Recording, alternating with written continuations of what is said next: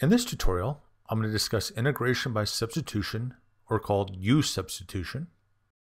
I'm going to find the integral of this function, and the final answer looks like this. Don't run, hang in there. I'm going to walk you through this step by step. If you look at this problem, you'll find that there's a relationship between x squared plus 1 and 4x. And in fact, if I take the derivative of x squared plus 1, it's kind of like 4x.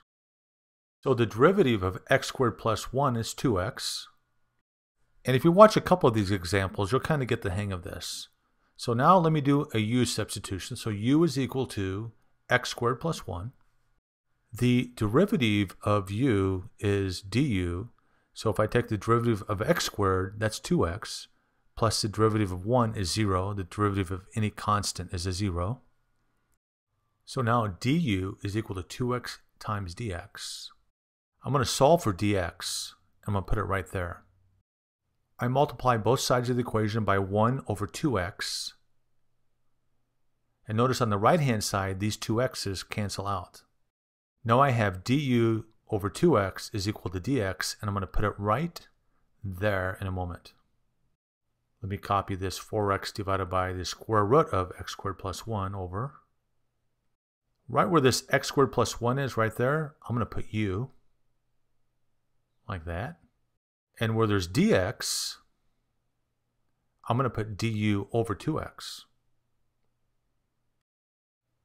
Now, if you notice this 2x and this 4x, the x's cancel out.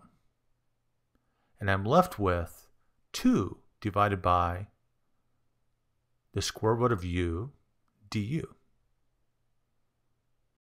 This looks like something I can actually integrate now. I'm going to move this up and give myself a little bit more space. I'm going to factor out to 2. And this square root of u is equal to u to the 1/2 power. So I have 2 times the integral of 1 divided by u to the 1/2 power du. I can also write this as 2 times the integral of 1 times u to the negative 1/2 power du. Now I'm going to take the antiderivative of this. So I have 2 times 1 times u raised to the negative 1/2 power plus 1, like that. I'm adding 1 to the exponent. 2 times 1 is just 2. Negative 1/2 plus 1 is 1/2. And when I take an antiderivative, I take this power, this new power, and divide by that again. So it's divided by 1/2. 2 divided by 1/2, 2 divided by 1/2 is 4.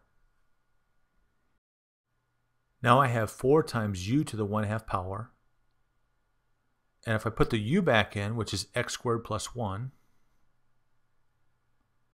plus some constant, don't forget your c, plus a c, that's my answer, right there. Let me get rid of everything else, and you'll see, there we go. Now I'm going to check my answer. You should always check your answer by taking the derivative of this bad boy down here. The first thing you can do is just lob off that c, because the derivative of any constant is nothing, 0.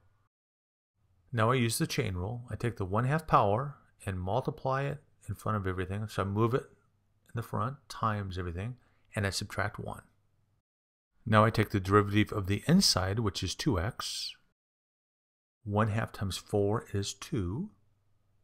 The new exponent, or the power of x squared plus 1, is negative 1/2. And I just pull this 2x down. I continue. 2 times 2x is 4x. This is looking up. So now I have 4x times x squared plus 1 to the negative 1/2 power. Now I have 4x divided by the square root of x squared plus 1. Anything raised to the 1/2 power is the square root of, and since it's a negative, I put it on the denominator.